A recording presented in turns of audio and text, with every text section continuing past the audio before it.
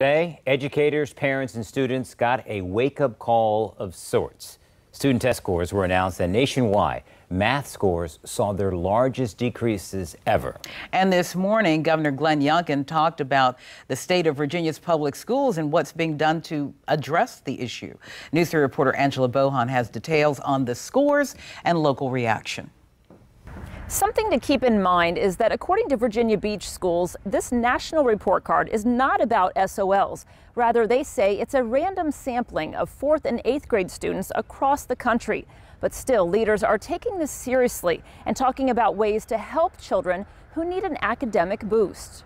Nearly 4 in 10 8th graders failed to grasp basic math concepts. That's according to findings from the National Assessment of Educational Progress. What the test scores nationwide are showing us is that we've all experienced something collectively. Carlos Clanton, chairperson for the Norfolk Public School Board, says their district offers online tutoring as well as in-person tutoring, and that continued funds are key. Funding specialists, reading and math specialists are important because we have to understand that it's not a cookie cutter approach. Agreeing with that sentiment, Colleen Clementson, who was a stay-at-home mom and recently jumped back into public education. I could say from personal experience, we need more special ed teachers, hire full-time math specialists for every school. Not every elementary school has a full-time math specialist. According to Governor Glenn Youngkin, Virginia has $2 billion left in federal recovery funds. Norfolk City Public Schools have $136 million left. Virginia Beach City Public Schools have $82 million left.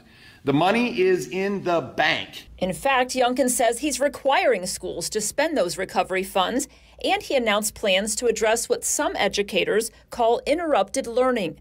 Meanwhile, the president of the Virginia Education Association responded with a statement saying, quote, "The commitment fails to offer a dime of new spending. It just points to existing spending.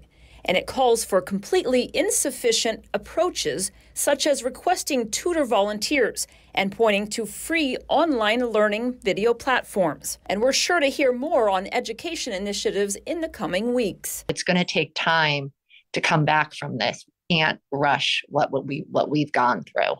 And for more on the governor's initiatives, as well as the full statement from Virginia Education Association, find this story at WTKR.com. In Norfolk, Angela Bohan, News 3.